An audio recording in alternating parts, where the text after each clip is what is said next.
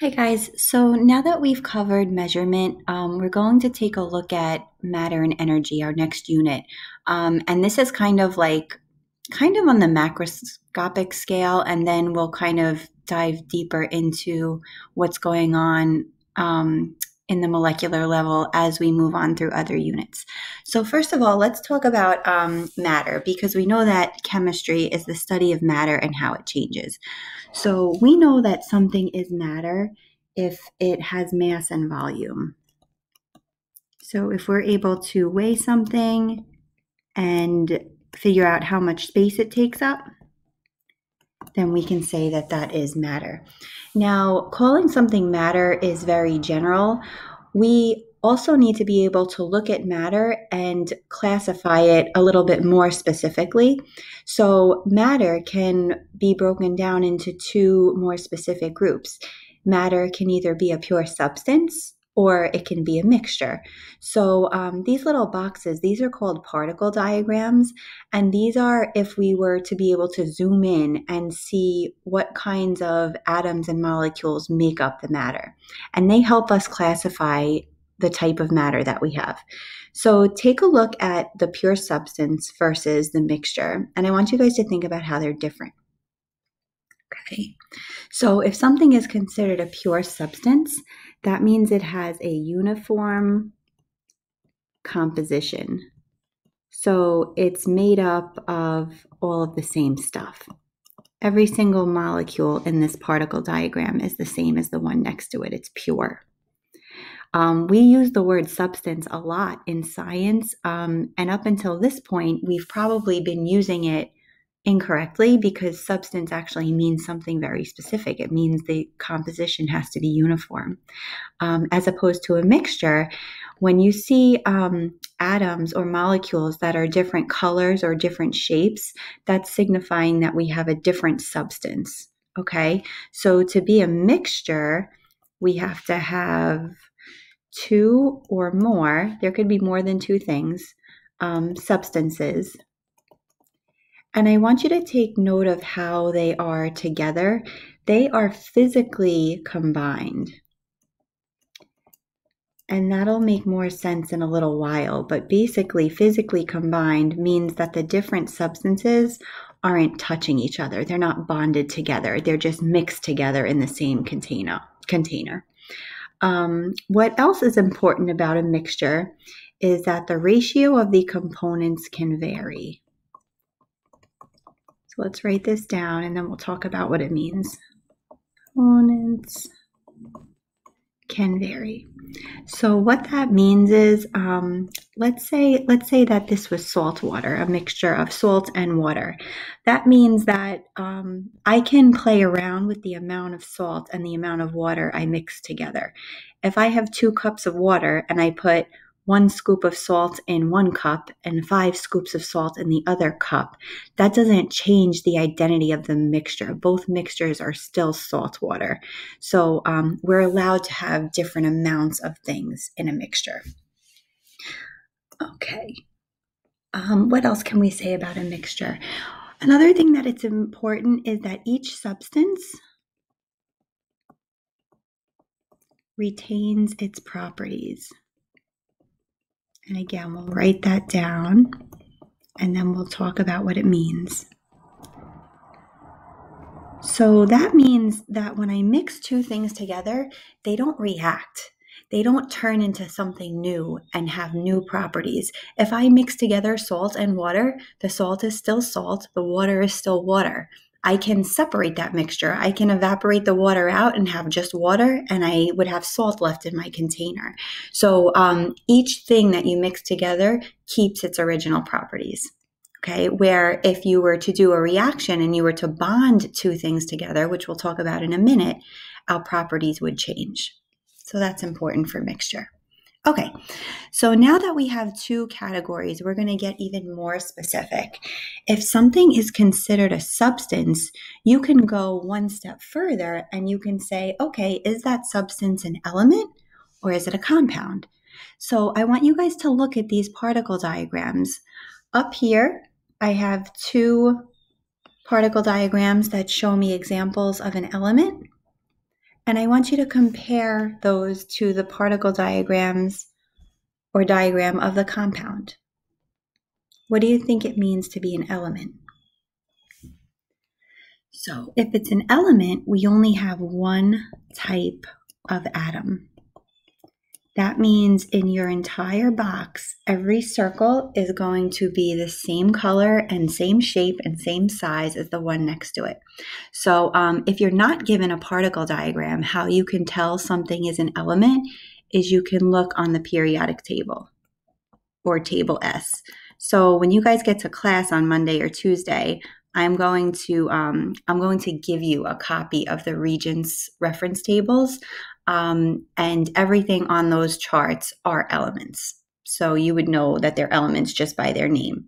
Something else important about an element is that they can't be broken down. So because elements are the simplest type of matter, you can't separate them into smaller parts. There's only one thing there. Okay, so an example, I'll give you two examples of elements.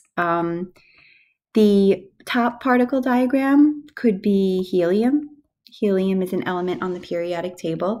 I want you to look at that second box and tell me how it's different. See how we have two circles bonded together? So I don't want you guys to get confused. Just because I have two circles bonded together doesn't mean that I have a compound, because to be a compound, the two circles have to be different from one another. This is called a diatomic element. So di meaning two, atomic meaning atoms. Sorry guys, the loudest car just drove by. I don't know if you heard that. But we know it's an element because, again, every circle in the box is the same as the one next to it. So an example of a diatomic element, actually, there's a list of them that you actually have to know.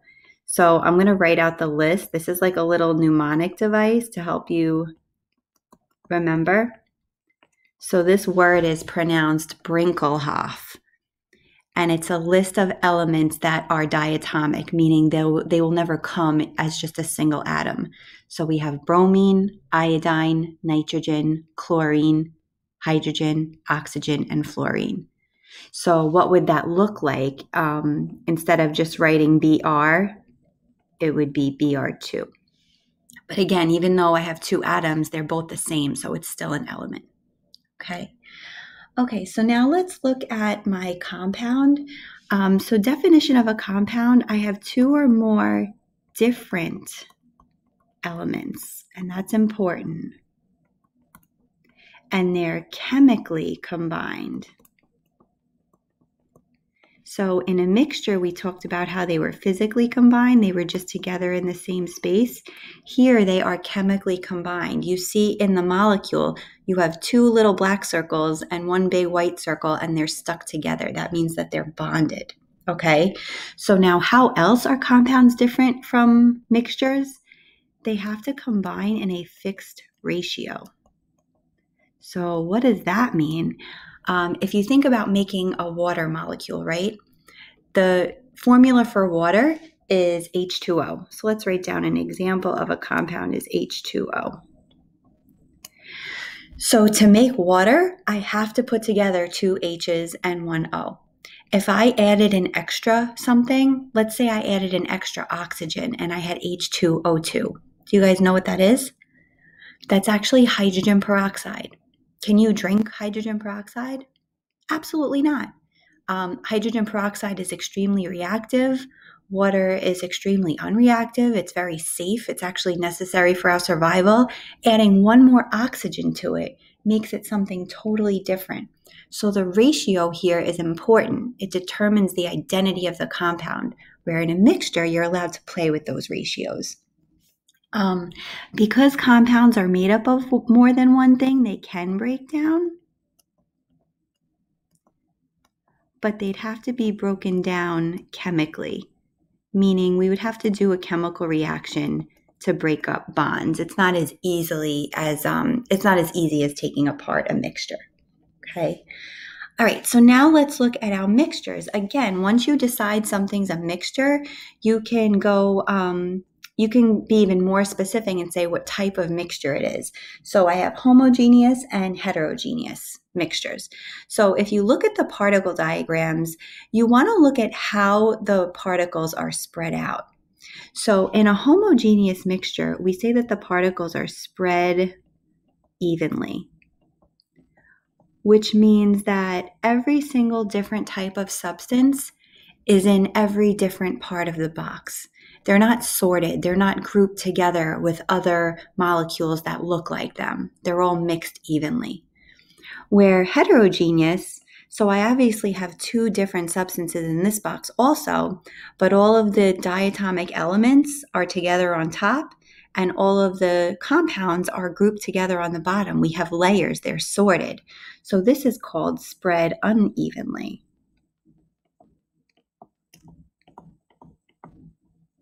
So looking at a particle diagram, that's how you would tell if a mixture is homogeneous or heterogeneous. From the outside, you can also tell if you didn't have a microscopic view. I want to give you an example of both, and then this will make more sense. An example of a homogeneous mixture is iced tea. An example of a heterogeneous mixture is oil and water. So I want you guys to imagine looking at iced tea from the outside. You know that there are two things in that mixture. You know that there is water and you know that there's iced tea powder mixed together. But because they mix together nicely and evenly, from the outside, iced tea is only one color. You can't tell it's a mixture just by looking at the color because it's only one color. So what we want to describe that as is it looks uniform from the outside.